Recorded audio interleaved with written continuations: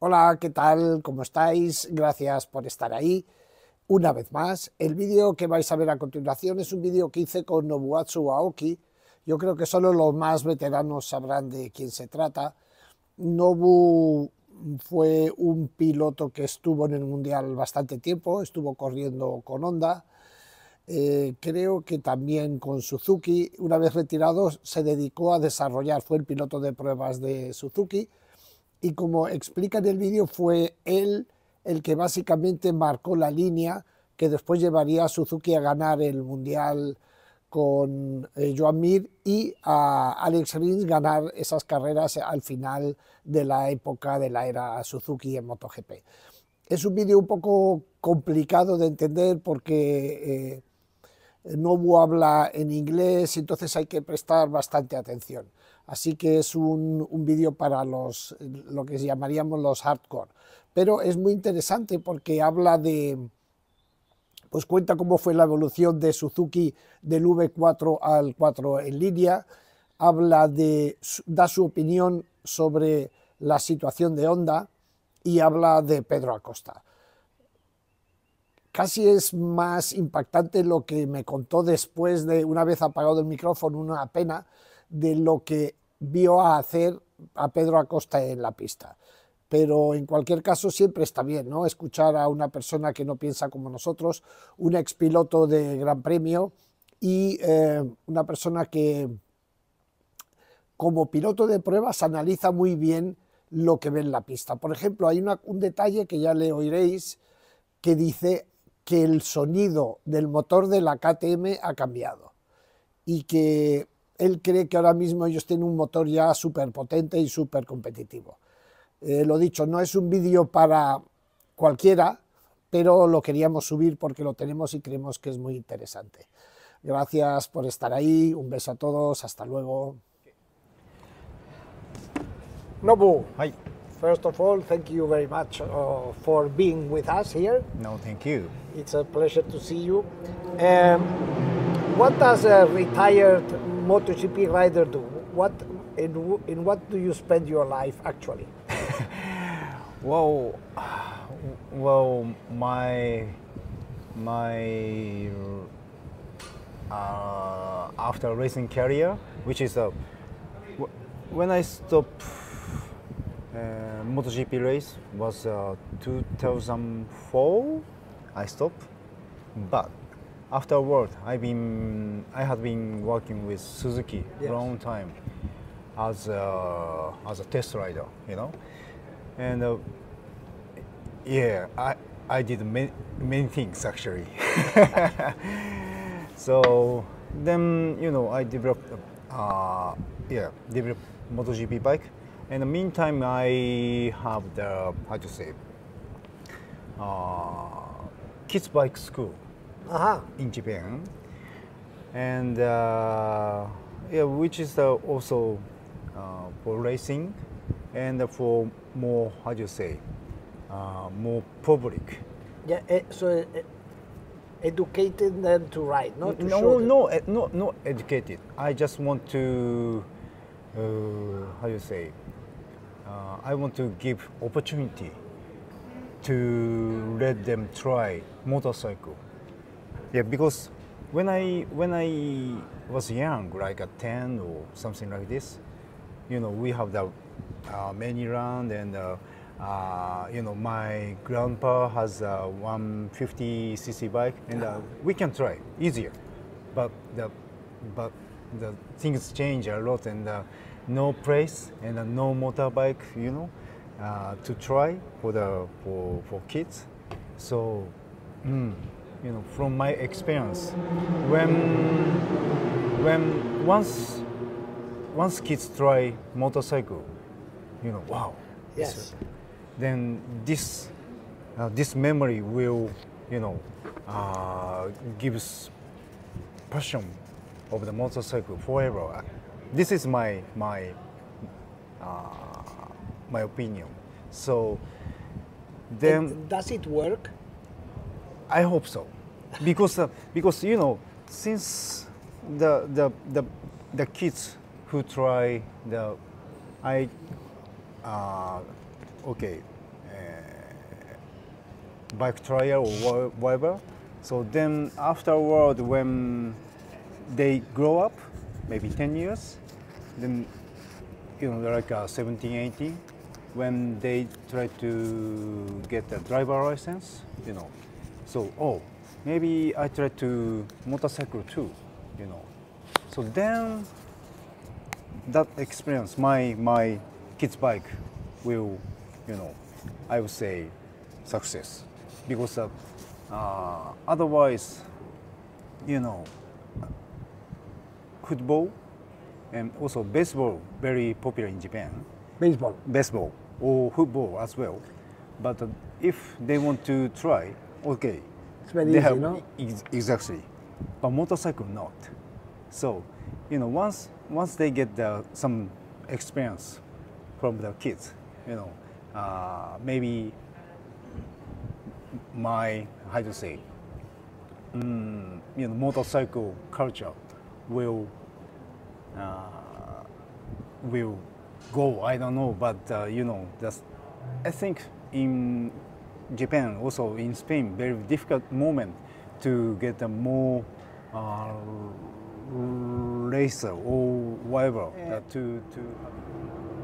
In the past, every time you went to the Japanese Grand Prix, they were surprised. Yeah. You in the 250, Yeah. Kato appeared, so Yeah. many Yeah. riders. Right. This growing has completely disappeared. Now, to be competitive, you have to come to Spain, basically, Exactly. right? Right. But there seems not to be an interest by young people. Yeah. So when I was kids, like 1990, around that area, the motorcycle company have a lot of budget, for the racing, for the population or whatever. So this money comes to my place. I mean the young rider place, which is for us like around 20 years old. So yeah, Honda helped us a lot to get the racing experience. All Japan Championship, Grand Prix, blah blah blah. So, but since the motorcycle sales going down, so they cut budget. When did you start to be a professional rider? With which age? 17. 17 already? Yeah. Wow. Yeah, that was a good moment because Japanese economy growing like this, and the many big company curious to sponsoring motorcycle racing. So one of the biggest company in Japan support me as a a teenager. So you were a teenager with money. yeah, kind of. But it helps, and that's experience, and also Honda prepare a good machine as well. So and your brothers. Did they see you making money and they said, okay, I want to join him, or? Well, actually, the money doesn't come my wallet. Actually, unfortunately, the money goes to all the expenses. Like having the racing equipment is quite expensive, as you know. So all the money goes to the for the racing team. So, but this makes our result higher and higher. So all my brothers helped by Honda, and I would say the big company, which is the Nissin, which is a noodle company, as you said, Yeah. But it's funny because you started with Honda, okay, and I know that Honda supports a lot, yes, or at least in the past. Yes.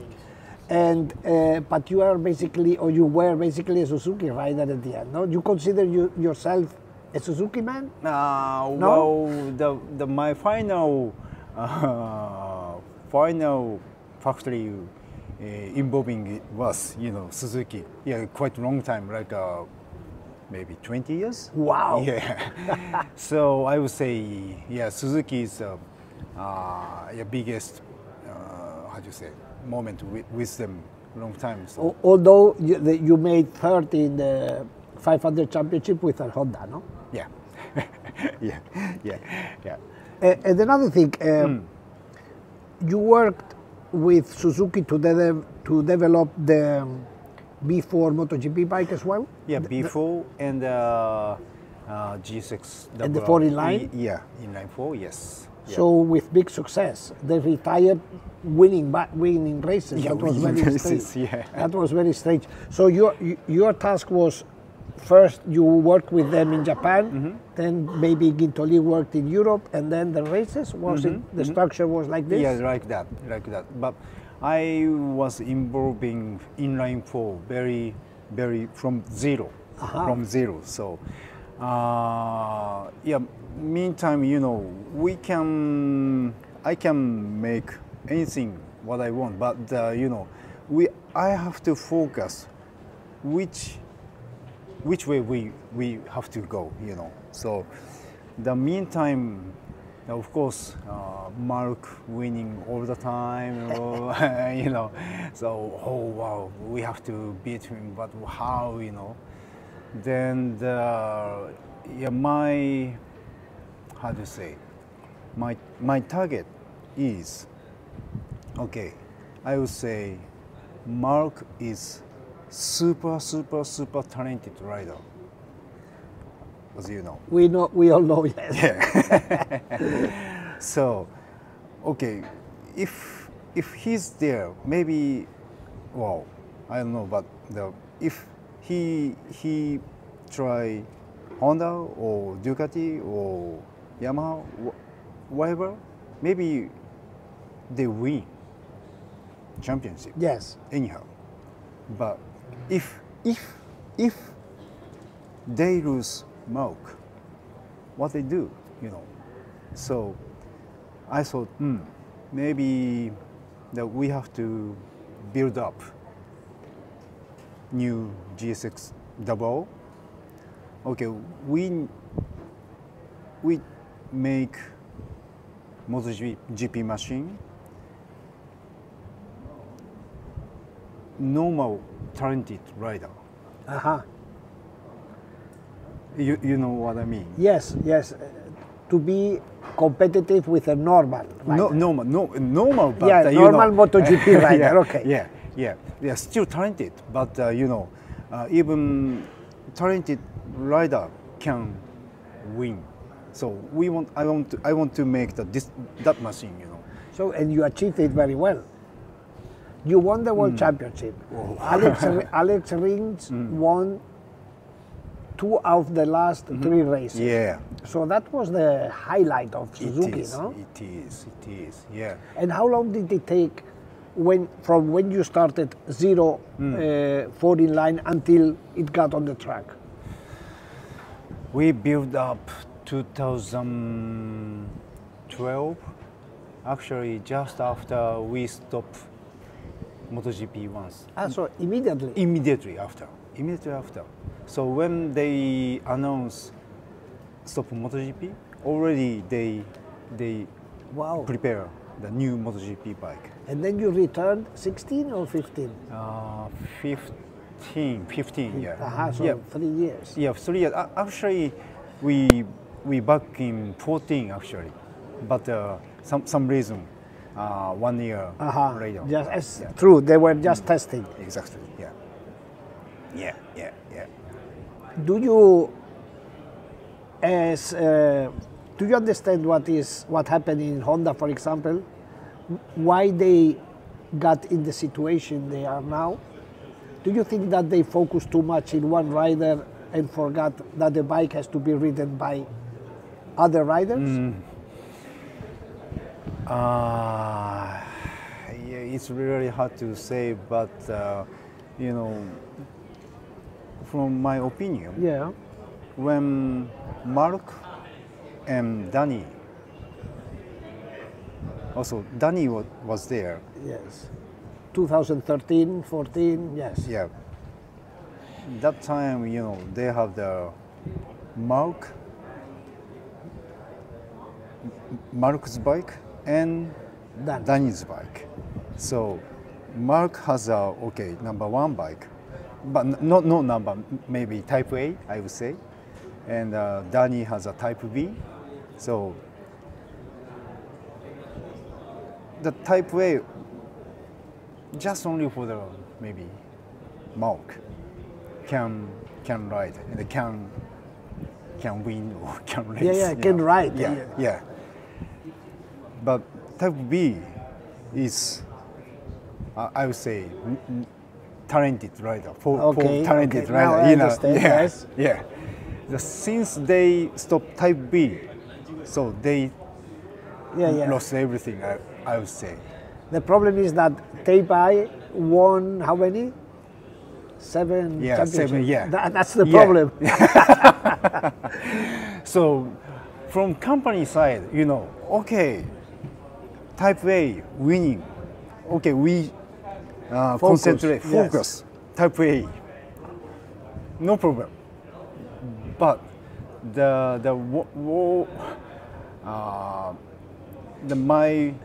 my concerning was, you know, the Marc, you know. Yes, what happened? Yes. When that super talented rider disappeared, nobody was capable to ride that bike. Exactly. So since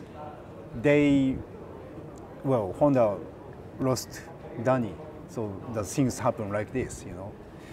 So, yes, because look, in Honda arrived, Jorge Lorenzo didn't work, Alex Marquez didn't work, Paul Espargaro didn't work, all world champions, you know, and it didn't work.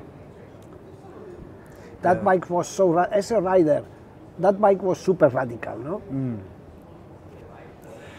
Yes. I spoke once with KTM people. Yes. Obviously, they were looking and analyzing everything. And they told me, look, they explained me, Marc's bike was small and low. And it was a very reactive motorcycle. Yes. And they explained, for example, when you see Marc saving crashes, it's because the bike was small and very reactive, and he was very used to it.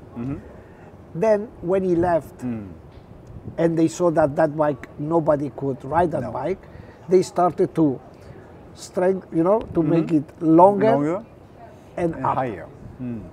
At the point you can go high, you cannot keep it low because you need the pitching. Yeah.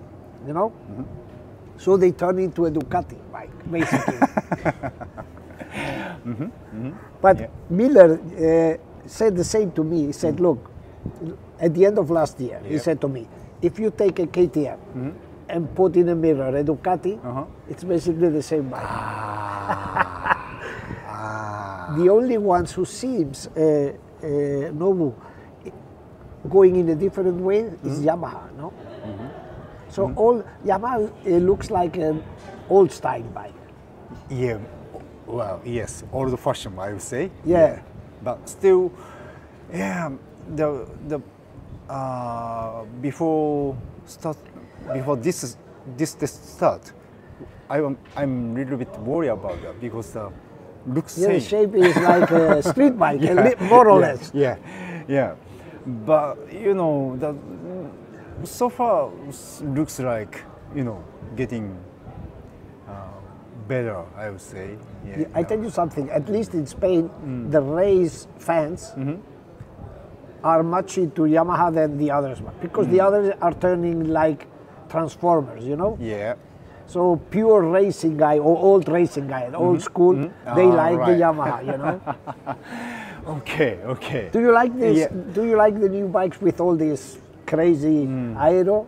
As a rider, what do you think about that? Well, okay. Just looking, maybe I prefer the old fashion. Yes. You know? But as a racing rider, you know, quicker is better, you know, best, you know.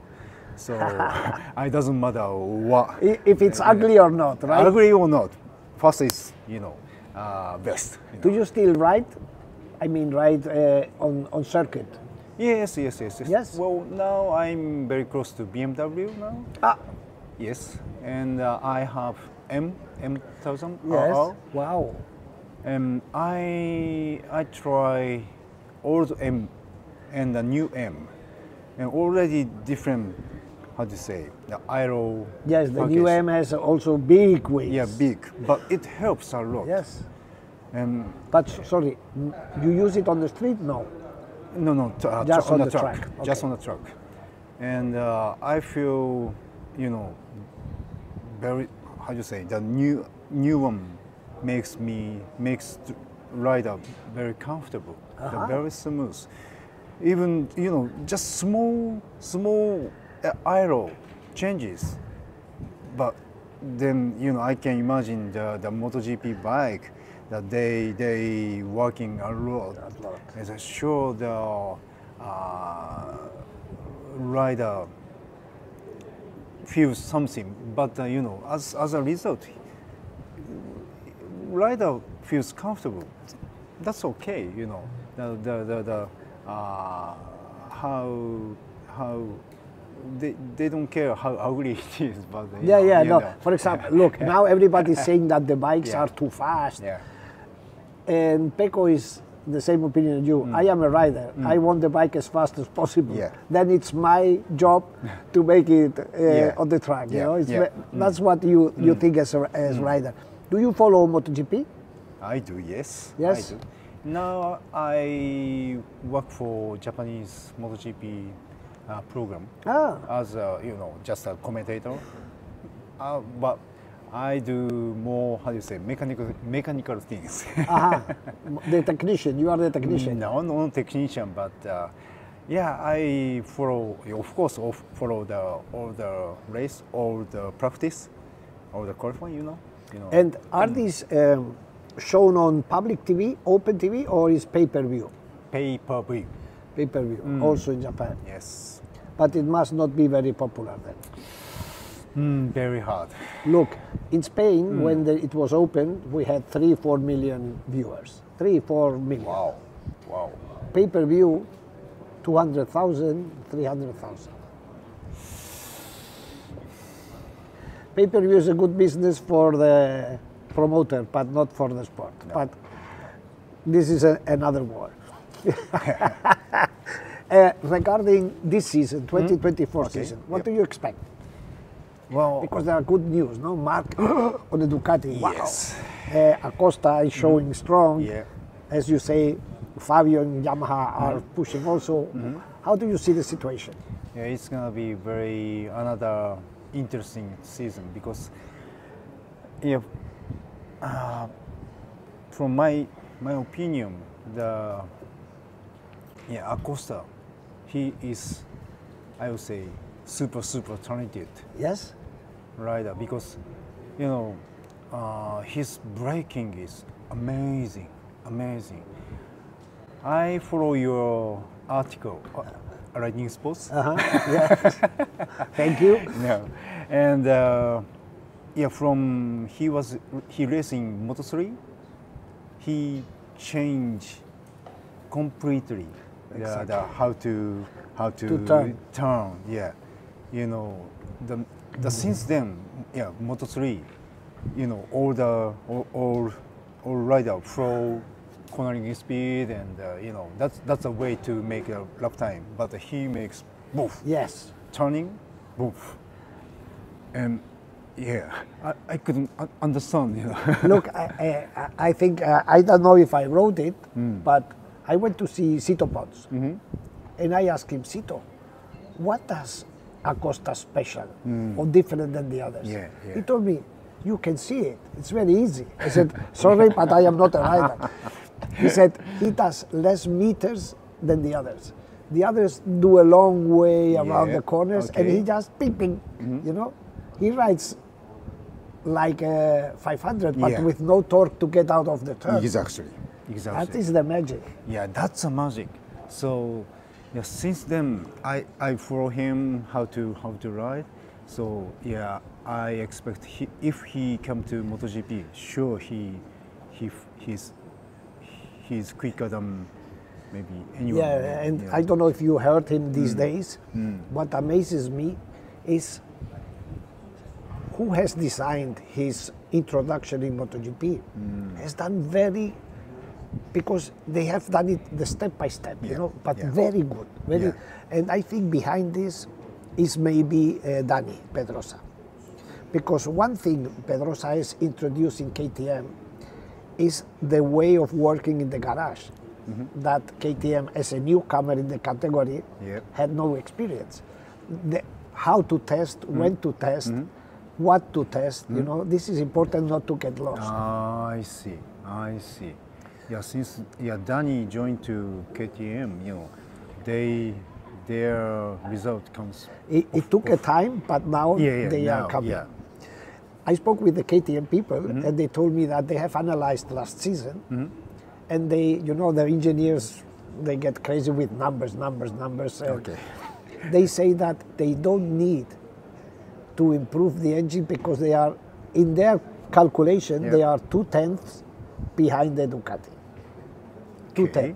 2/10. So they said, we need to take what we have to the highest point. So no engine is enough, we have to work with electronics and aerodynamics. They are looking in 2/10 in these areas. It's amazing, eh? Wow, wow. Yeah, but from I saw the engine, you know, the KTM engineerings, maybe now the best engine they have. I thought, well, because I hearing that their engine changing noise. I say the bah. Of course, all the manufacturer, they have the seamless transmission. Yes. How to setting, I would say. Yes. Is KTM has different. Well, not different, but the most smoothness, and I really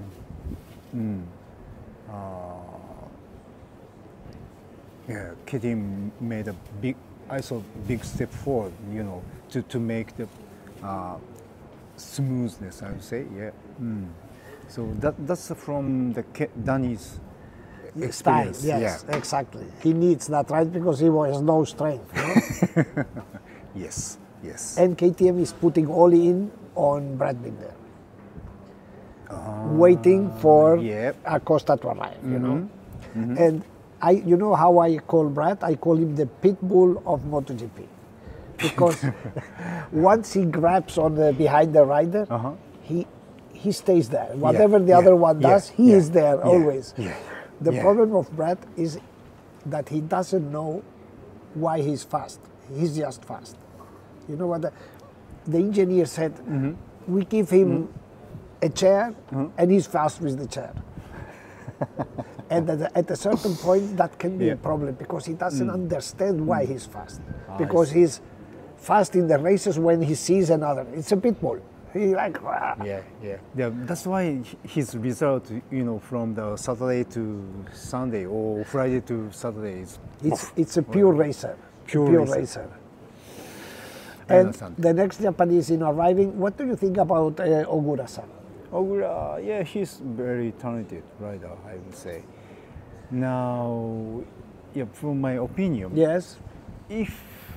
of course he built up by Honda quite a long time, but if he jump on KTM, maybe he is very. But KTM where? You mean? I don't know. But in Moto2, you mean? No, in MotoGP. No, MotoGP. Yeah. Do you think he's ready to go to MotoGP?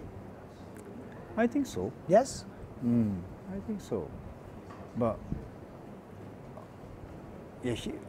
well, from my opinion, he should be MotoGP last year. No? But not on a Honda. Not on Honda. If he gets Honda, he gets completely crazy, no? Yeah, true. So if he jump on KTM, I think he can make good result. Well, this is my personal opinion. In a couple of days, they will present the new team. At least he has changed. He has changed the team, new air, so far away from Aoyama-san, I think. Maybe this is what he's missing to mature. For me, Ogura is fast, but he mentally, from my point of view, I may be wrong. Sometimes he loses the focus, you know, because a rider who is up there, then suddenly is down here. You know very well, it's a process. First you are top 10.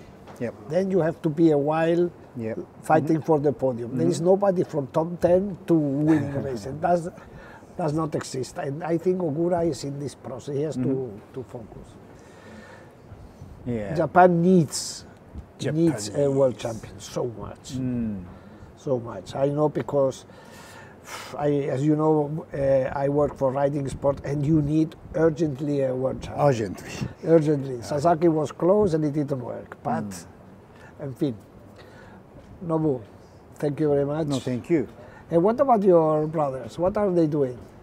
My brother, I have Takuma Aoki and Haruchika Aoki. Yes.